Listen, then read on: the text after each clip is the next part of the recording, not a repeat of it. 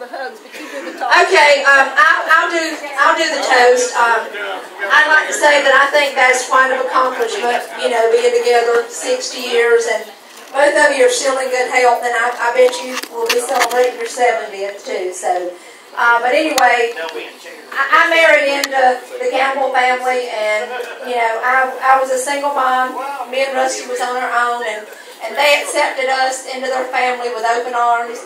And I would just like to say that I love them, just like they were my parents. My mom and dad are no longer here, and I miss them, but they're probably just, you know, as close to anything to parents as I have. So I love y'all. Happy anniversary. And everybody got your champagne glasses? Hold on. I don't have mine. We drink soda. Okay, give me one.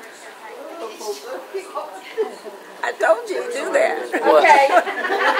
Cheers. Congratulations, Jim and Mary. I hope you have 60 more.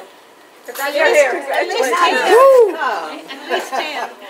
Papa, you'll be like 150 years old then. Might make it. Okay. You probably outlive everybody. Mom, if